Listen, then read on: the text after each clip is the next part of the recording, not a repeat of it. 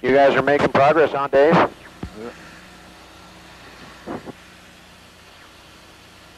Getting a little warm for them. And 510, are you getting your folks in there okay? Affirmative. They're trying to get organized. Well, you better tell them to hustle it up. That finger's heading right toward your tail right now. Affirmative. Are we still on hold, George, or we cleared? You're still on hold. We got to get that helicopter out in front of that thing off the ground first. Okay.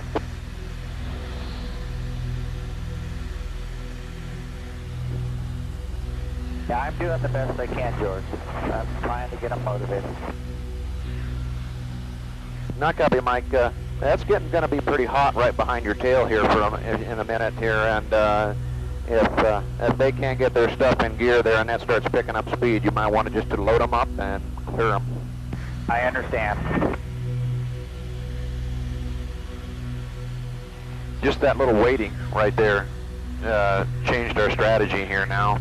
That thing really broke out of the perimeter, didn't it? Yeah. Full IC, engine 2260, BLM, scene of action.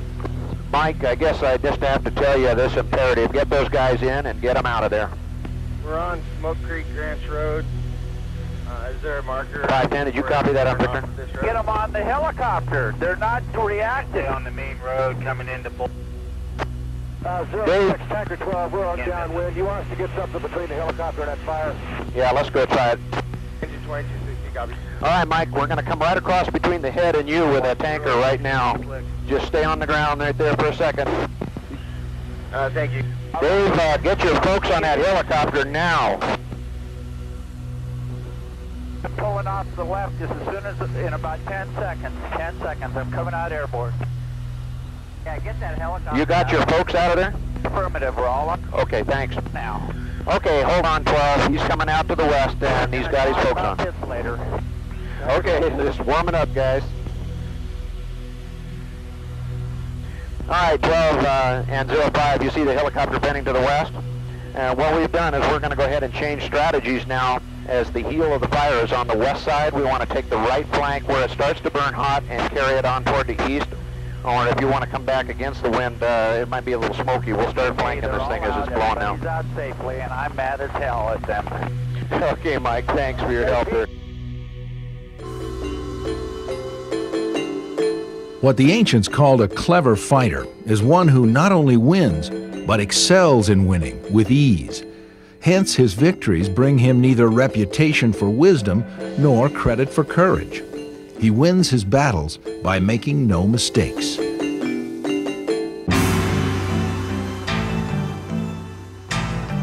"2,500 years ago, the Chinese military strategist Sun Tzu outlined the first recorded military theories, a book of strategies and tactics that continues to be used in military training today. What has made Sun Tzu's writings timeless was his focus.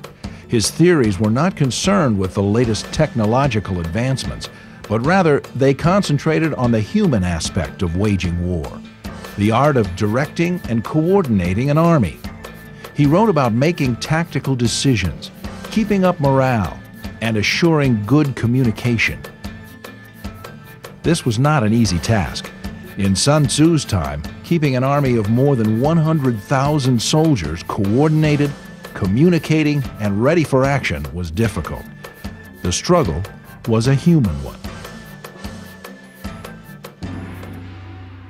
In the following 25 centuries, empires rose and fell based on the decisions of their kings, leaders, commanders, and soldiers.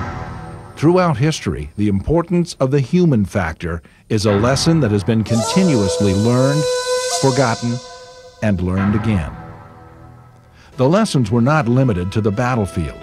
History has ample records of great expeditions, projects, and adventures that succeeded or failed on the decisions, actions, and reactions of the men and women involved. In our lifetime, we've witnessed amazing technological advancements. For example, message runners, which were used until the early 1900s, are now replaced by radios and satellite data links. But under all the technological advancements lies this core truth. the controlling mechanism is still the human mind.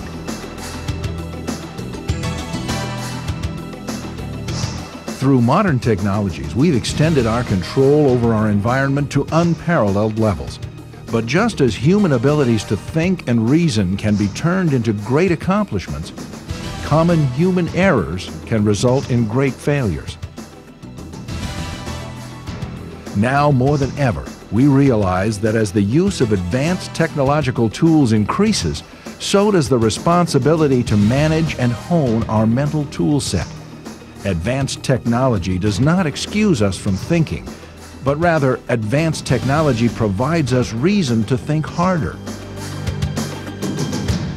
Although improvements in technology have eased our lives in countless ways, it has also enabled us to work and play in new extreme environments.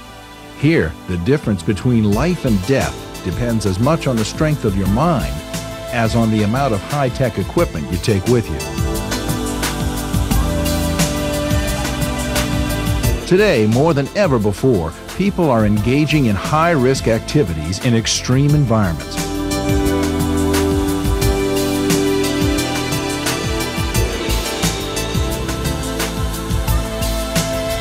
Many are drawn by the personal challenge. For others, it's their business.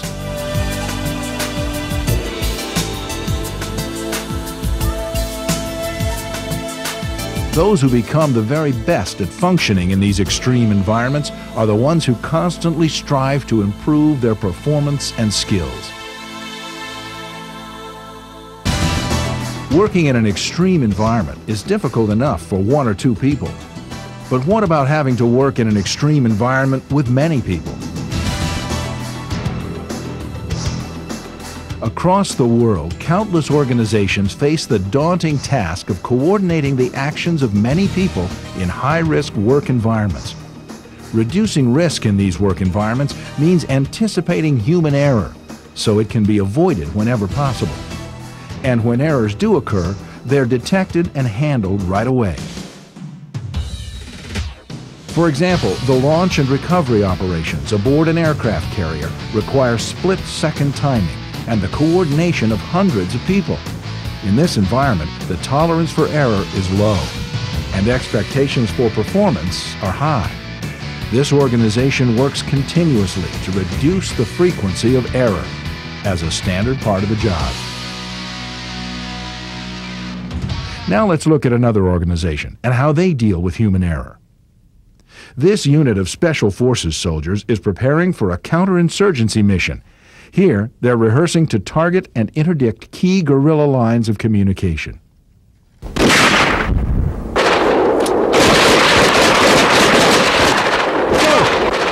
Reload! I got the bag! Moving. Scope. Fire in the hole!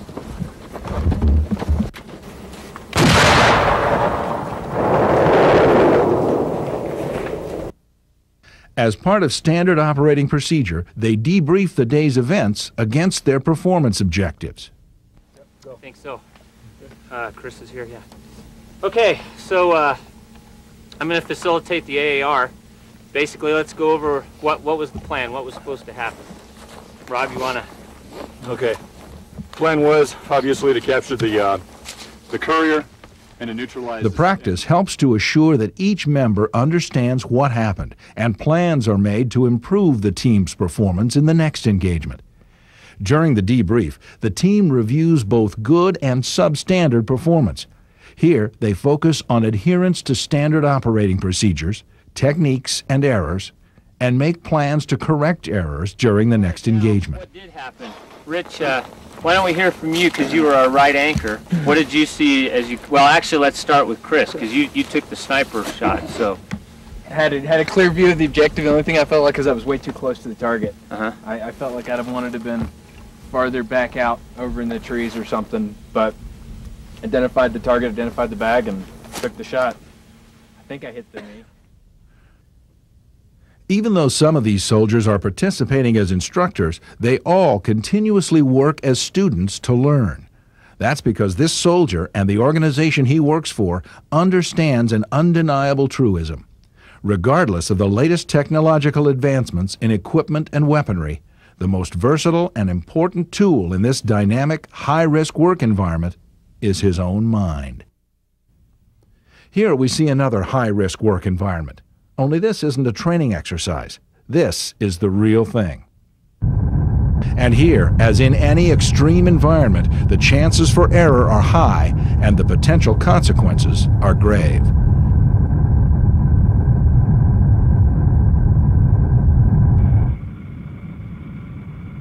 Because wildland fire is a dynamic, high-risk, and sometimes extreme environment, it makes sense that you, as a firefighter, should know yourself as well as your technical tools. And that, in a nutshell, is the purpose of this program. To familiarize you with a mental tool set and to help you understand your responsibility for using these tools so you can work effectively as part of a team operating in a high-risk environment. Now, what do I mean by your responsibility? In the extreme environments we saw earlier, those people understood a professional duty. And the duty isn't about simply showing up and being there. It's about minimizing unnecessary risk, executing plans, and adapting to changes as they occur. A professional is always aware of their situation and learns to recognize the factors that are most important. A professional is part of the team, working with other people again and again in an environment that poses many hazards and challenges, doing it right and without unnecessary risk. A professional takes on the responsibility to think, to learn from their experiences, and to do a better job each day. This aspect of the job never ends, and it's sometimes the hardest part of the job.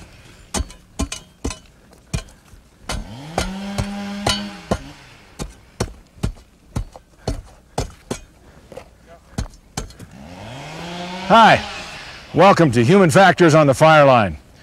During this session, I'll be one of your guides as we talk about a series of human performance concepts designed specifically for you, the wildland firefighter. There are three basic objectives for this program. The first is awareness. Now by that, I mean recognizing and understanding some of the basic human performance issues and problems when you encounter them on the line. The second is tools. Just as there's a set of tools for every tactic we employ on the line, there's also a mental tool set for many of the common human problems we encounter. And the third is practice. As you all know, mastering any tool takes a lot of time and practice. These mental tools are no different. So throughout the course of this program, we'll be taking some time to try out a few of these tools so you can get a feel for them. Before we get started, let me put a couple things on the table. First, this isn't a safety program. Although many of the topics we'll be discussing have obvious safety ramifications, the focus here is on doing things correctly and minimizing error. Safety is a result of doing things correctly. Secondly, this program is not about fixing a problem. It's simply about making you aware of some tools and concepts that can make you better at what you're already trained to do, fighting fire. Take a look at this example. Here at the U.S. Navy Top Gun School, professional Navy pilots who are already flying combat missions, are taken back to school to learn how to be the very best pilots. In this school, every maneuver, action, tactic, and technique is broken down into its primary pieces and then reassembled again with a better understanding. Pilots learn not only what to do, but also why they do it. This better understanding helps them to improvise, react, and be more effective in this dynamic environment. In a sense, this program does the same thing on a smaller scale. You've been dealing with human factors since you were born.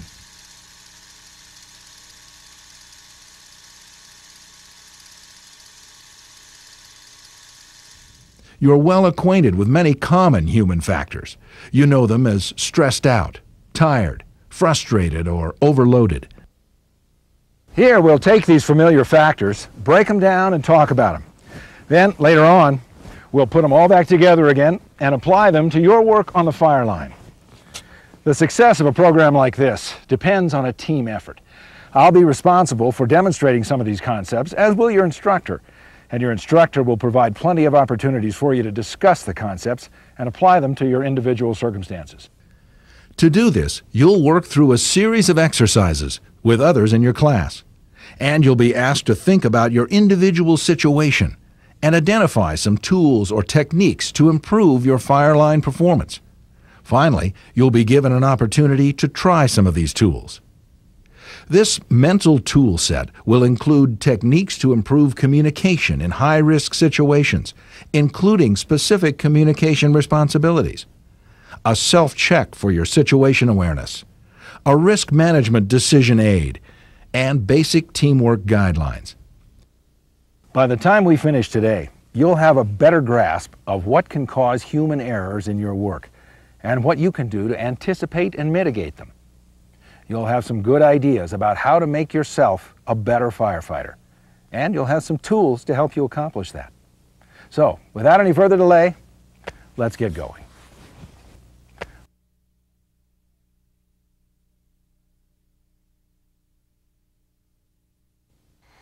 This pilot is en route to a mission to bomb an enemy radar site. And if you think there isn't much going on right now, think again. During this mission, the pilot keeps a mental picture of his relative position in space through use of the plane's instrumentation and using outside references if they're available. He constantly updates his mental image of his position relative to the target, the changes in the terrain, enemy threats, and even the air tanker that will refuel him after he's completed his mission. Although the environment is real, the way the pilot reacts to the changes in the environment is based totally upon his perception. If his perception of the situation doesn't include all the critical factors, such as an enemy missile heading his way, then too bad, so sad, as the pilots say. Reality always wins in the end. Understandably, he's motivated to make his perception of the environment match reality as closely as possible. And how well his perception matches reality is called situation awareness, or SA. So how does situation awareness work? The fire doesn't change because of how you perceive it. The fire changes, in part, based on what actions you take or don't take. The action you take depends on the decisions that you make. And what you decide is based on how you perceive the situation. If you don't have a good grasp of the situation, your decisions and actions probably won't be effective in the real environment. We're going to get into decision-making later in the program, but right now, let's take a close look at situation awareness, since it's at the root of everything an effective firefighter does. Everyone starts with an initial perception of what's going on. This initial perception forms as the result of your past experience and your current attitudes. But your initial perception is only a starting point. Continuously, you gather new information, updating and changing your perception of the situation. When you sat down to view this program, you had an initial perception. Call it a size-up about the program. This'll probably be a drag, or this should be interesting. Between then and now, you've continuously updated your assessment, gathering more information and changing it as appropriate. This cycle is called the situation awareness, or SA cycle, and it continues as long as you're awake. Everyone has some level of situation awareness. Paying attention is one part of situation awareness, but another part of it is knowing what to pay attention to, knowing what's important. Here are some homeowners fighting fire to protect their property. As inexperienced firefighters, most of these people don't know what things to look for or how to identify dangerous problems. No matter how hard they work physically today, the situation awareness and the effectiveness of these new firefighters will not be good. Until they know and understand more, they'll depend on intuition and luck to keep them out of harm's way. Information must be continuously gathered into the situation awareness cycle to keep it up to date. During this process, you take in new information from a variety of external sources. Most sources fall under two general categories: information you observe directly and information that's communicated to you from others. Without new information, your situation awareness cycle will go stale. In the perfect world, our situation awareness would encompass every factor in the environment, but that isn't realistic. On the fire line, many things compete for our attention. Distraction is a real problem. Also, we can't directly observe or understand all the information that constantly bombards us. To handle the load, our brains naturally filter out parts of the environment that we deem as not important. When you're working on a fire, what pieces of information do you gather to size up your situation?